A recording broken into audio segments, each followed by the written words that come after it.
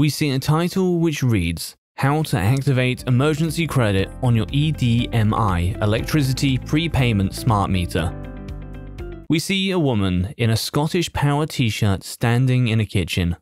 When using your EDMI electricity smart meter in prepayment mode, we see text which reads, If you're struggling to top up your meter, we may be able to help. Please visit our website at scottishpower.co.uk or call us on 0800 027 0072.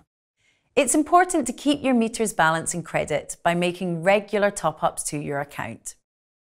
If you are unable to top up your account, you can activate emergency credit to stop your electricity supply going off. If you choose to activate your emergency credit, you can do this on your meter. The option to activate emergency credit is only made available when the credit balance on your electricity meter has fallen below £1. Remember that any emergency credit needs to be paid back the next time you top up. The camera moves from the woman to inside one of the kitchen cupboards, where we see an EDMI electricity smart meter. Your in-home display will have prompted you that the credit balance on your electricity meter is low and that emergency credit is available for activation at the meter. On the home screen of the meter, the display will show the following message: Emergency credit hold return.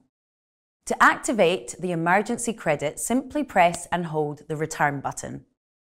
You will see emergency credit £5, which means your emergency credit is now activated. We see text on screen, which reads, Only when the amount remaining on your prepaid credit drops below £0 will the meter start to deduct from your emergency credit. A minimum top-up message will then show on the main screen, and this will advise your minimum top-up needed to repay anything owed to the meter when you next go to top up. We see a Scottish Power logo